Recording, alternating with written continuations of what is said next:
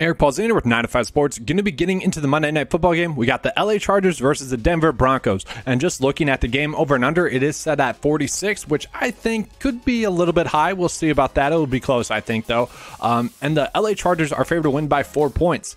And that is something that I think we could see the Denver Broncos finally step up tonight. We'll see. It could be an ugly game. Okay, we're going to get into the top picks and plays for this slate, as well as the lineup process for this slate. If you guys enjoy this, make sure to give a like and subscribe. That helps out the channel a lot. Do want to give a quick thank you to today's video sponsor, Sports Battle App. Sports Battle App is a prop-based daily fantasy sports app. A lot of you guys are familiar with those apps out there right now. Well, Sports Battle App is a new one out there that is kind of easier to use, I think, and you guys can download today. Get some free money out there, get some free bets out there, take advantage of that. That's the nice part about kind of all these new prop-based apps coming out, is that it's a lot of free money being thrown your way. So if you use the promo code 9TO5, you get $5 cash back on a deposit of over $50 or more, plus you get the 100% match as well. So take advantage of that. I have posted on the screen above some of my favorite prop-based bets on tonight's slate. I like betting the under on a lot of them. Okay, you got Russell Wilson under 32 passing attempts, Justin Herbert under 35.5 passing attempts. It keeps going, like Courtland Sutton under receptions. I think this is going to be a gritty game. Thus, you want to be attacking the under, I think. But you guys can go in there and make your own personal bets as well. All right, let's get into the day's picks. All right, so just starting out with the Denver Broncos, I do think the first play that I want to be on is going to be either Melvin Gordon or Mike Boone. Now, we do have to monitor the situation of Melvin Gordon. If he sits, because he's currently questionable, if he sits, then Mike Boone would just be an absolute stud captain's play. Okay, he'd be the one player that you want to go out of your way to play. If Melvin Gordon plays, I think he'd be the captain's play that you want to go with. Now, I do think there is a path in which both Mike Boone and Melvin Gordon can be the top scorers on this slate. It's just going to be more tough for Mike Boone to do that. And also, I don't know the stats of Latavius Murray just yet. I don't know. Mike Boone looked good, so I just don't expect Latavius Murray to be active in this one. We'll have to wait and see. Melvin Gordon played in 56% of the snaps last week and was able to score 13.3 DK points, and he looked pretty solid last week. I don't think anyone would doubt that. A lot of people just like to hate on Melvin. And then we also do have Mike Boone at a very cheap price point there for the Denver Broncos, 7.2, pretty cheap. Okay, last week, Mike Boone saw 41% of the snaps and, did look pretty good on the ground and was also effective in the passing game. Okay, there's a route in which both of them can go off and have a good game because, well, the LA Chargers have been a team that you've been wanting to attack via the running game a lot. Okay, so if the Denver Broncos are going to win, I think it'd be via the running game. And I kind of think that is why the Denver Broncos can win this game. You look at the Broncos' kind of strength, I guess, if you will, it has been running the football. And you look at the glaring weakness for the LA Chargers, the whole team wise, it's been via the running game. Okay, so I do think one of these running backs are going to have a very solid game. It's just which one is it going to be, or is it going to be both of them? Okay, if Melvin Gordon sits, that makes the lineup process a lot easier, and I'll show you guys that lineup process at the end of the video. Okay, for now, I'm going to assume that Melvin Gordon is going to play, which makes the lineup process a lot more difficult. And then from there, Courtland Sutton, you just kind of have to go ahead and play. Seeing over 7 targets in each game thus far this season, seeing over 90% of the snaps as well. Like, he is just on the field a ton, getting a ton of targets as well. Sure, the Chargers DBs are pretty solid. He could only score about 15 DK points. I think it'd be shocking to see him get a ceiling game like 22 DK points, but he should be able to get double-digit DK points. And at that price point, it's not too bad. Jerry Jeudy, he can score. Okay, it's not like out of the question for Jerry Jeudy to have a good game. I don't know. He's just never been a guy that I like talent-wise. Can he certainly produce? He can. It's just tough because he's only okay as a player, but he is playing a lot of snaps. 89% of the snaps in week 1. He was a little bit banged up in week 2 and week 3. Didn't play that many snaps, but the last 2 weeks, 89 and 85% of the snaps. So I think we can predict that he's going to be a guy that's going to be on the field a ton as well. So that's the worry there for me, is that Jeudy could just be on the field so much that he's able to hit value. I also think someone like KJ Hamler could finally be the value play that I've been wanting him to be this whole season. It's been crazy, guys. He is so cheap, and he's on the field a decent amount in games that he's been healthy. Okay, in week 1, he saw 61% of the snaps. 2, 3, and 4 kind of banged up, didn't play that much. Last week saw 53% of the snaps. I think we all saw that clip of him being wide open at the end of the game as well.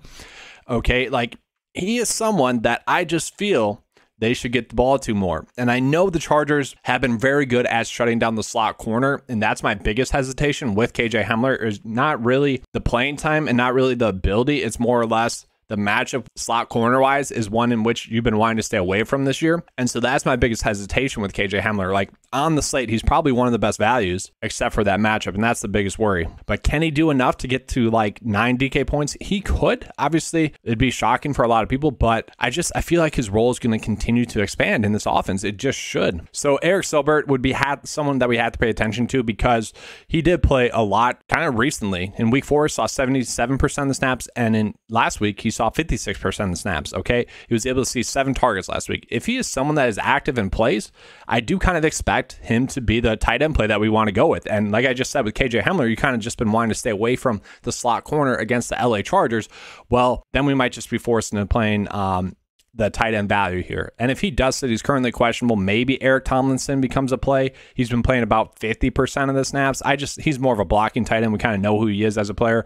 That's not something I want to go out of my way to play. And then the biggest question would be Russell Wilson. Now, I know you guys saw at the beginning of this video for the Sports Battle app prop bet, I think that he's going to be under 35 passing attempts. He's done that 3 out of the 5 games thus far, and I just don't think they're going to have to pass that much. Like the way you beat the Chargers is running the football. So I do worry about the passing attempts. Like I typically want to target quarterbacks are going to get over 40 passing attempts. Now, could Russ run the ball a little bit more like he has been? He certainly can. Okay. And I do think he can be efficient in this game. Like, can he get to 15, 16 DK points and be in a profitable lineup? He could, but at this price point, it is certainly risky. Obviously, if we were playing, Courtland Sutton and, a tight end and maybe even another receiver, then you'd want to favor Russell Wilson a little bit. But at that price point, you could possibly stay away from him. All right. And now getting into the LA Chargers, as we can see, the Denver Broncos have been a defense that you've been wanting to avoid. They've been able to hinder a lot of fantasy production for like key players. Okay. So the biggest question is, will Austin Eckler be a valuable asset on the slate? And I don't really see it, honestly, guys. Like the last kind of 3 weeks, actually a lot of the season, he's had favorable matchups. You look at the Las Vegas Raiders, a matchup that you're not worried about. The Kansas City Chiefs, a matchup you're not worried about. The Jacksonville Jaguars, a matchup that you're not worried about. And then the last 2 weeks, Houston and Cleveland, 2 defenses that you've really been going out of your way to play a running back on. He's really absolutely dominated, but he only was playing 59% of the snaps in those games. Okay, he's still giving carries away to Joshua Kelly and sometimes Sony Michel. So that's the biggest worry for me. It's like, is that role going to continue to be that minimal? Like only about 60% of the snaps is not something that I like. The thing with it is, though, with Keenan Allen out, we are seeing that he is going to continue to get targets in the passing game. And will that be enough to hit value given the matchup? That's the biggest question I have. Will his floor that he has in the passing game be enough to overcome the matchup? That's my question, because I don't see him having a great game running the football. Okay. It'll probably be one of these first 2 games. That's kind of what I expect. The volume will be there, which is great, but the price point's high. Okay. I could see him getting like 15 DK points. And you got to ask yourself, is that enough to cash on the slate? I don't know. That's the biggest question. Like, I'd rather play Mike Williams, even though the Denver Broncos defense and DBs have been great as well. Patrick Surtain, oh my goodness, guy's been great. Okay. So that's kind of the worry. Mike Williams has seen over 10 targets in 3 out of the 5 games. Okay. That's great. The issue would be, could he have one of these dud games? Because in 2 out of the 5, he's had dud games. And I'm kind of leaning more towards that. I'm kind of leaning more towards staying away from the LA Chargers. Okay, that's my biggest worry, is that it's a very tough matchup. And certainly Mike Williams can make some great contested catches. And I think that's going to be the difference. Like, they're going to have to throw some jump balls to Mike Williams, and hopefully he can win that one-on-one. I just worry that's going to happen a little bit too much, and thus he's going to be a play that you want to avoid. Now, Justin Herbert's kind of the same thing as Russell Wilson. I do think he's going to be able to get to like 15 DK points. Okay, the matchup hasn't really mattered thus far. I just worry. I worry about the matchup with the Denver Broncos. It is a difficult matchup. They've been a very strong defense. Given the fact that he is still banged up, like, we're not forgetting about that injury. I worry about the production that can be there for him tonight. Like 15 DK points, sure. That's really all I'm hoping for if I play Justin Herbert. And so what you're probably finding yourself asking right now is like, all right, well, which Chargers players can I play? And that's really the biggest question. Like, Josh Palmer is certainly pretty cheap. He had 1 bad game against Houston there, played a decent amount of snaps, played 56% of the snaps in that game, only saw 1 target. He did get a little bit banged up for that game, though. Okay, he basically sat out the whole 3rd quarter and then came back in the 4th. Okay, so I don't think we have to worry about that. I think we are going to see closer to the 70% of the snaps that he had been seeing previously. In week 1, he saw 75. In week 2, 90. In week 3, 90. Week 4, 56.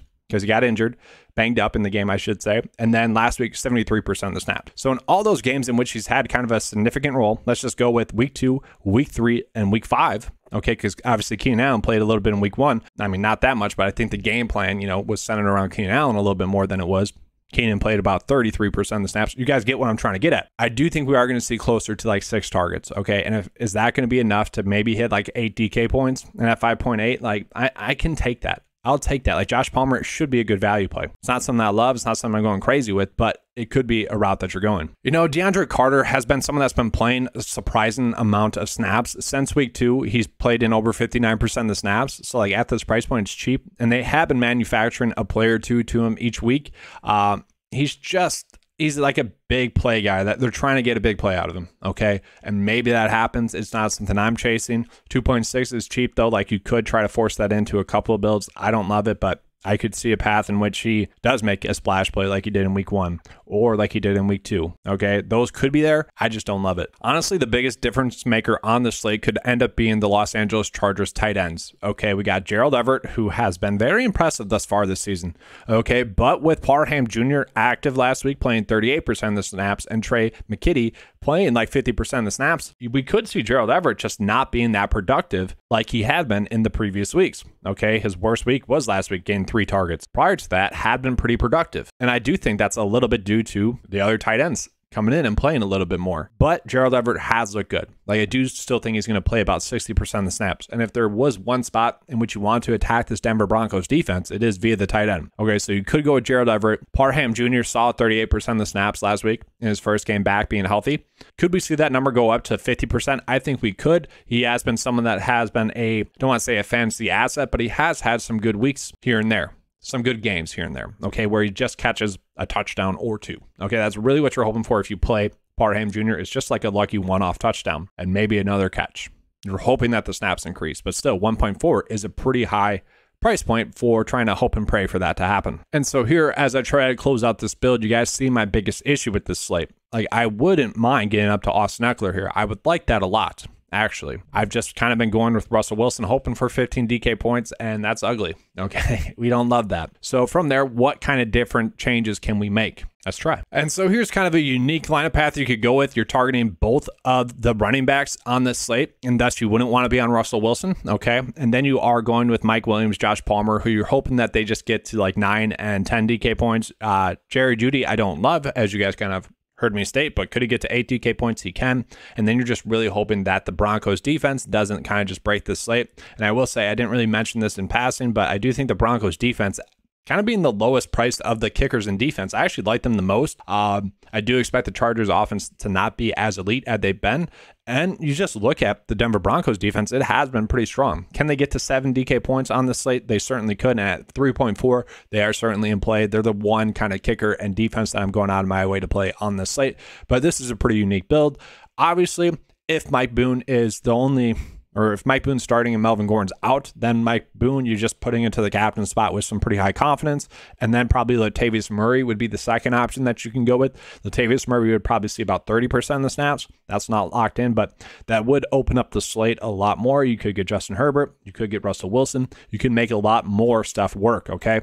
And that's kind of what I like about potentially this slate. Another decent build. I'm just trying to get some builds out there. It's Monday morning. It's early, okay? We still have a lot of injury news that we're waiting on, but we'll see as the night goes on. All right, that's all I have for you guys for this video. Hopefully you guys enjoyed it. If you did, please give me a like and subscribe. That helps out the channel a lot. If you guys want to become a 9 to 5 member, you can use the NFL lineup optimizer on the Showdown slate for tonight, okay? It's $10 a month. Included in that is the NFL cheat sheet as well as the golf package. The golf package is the big selling point.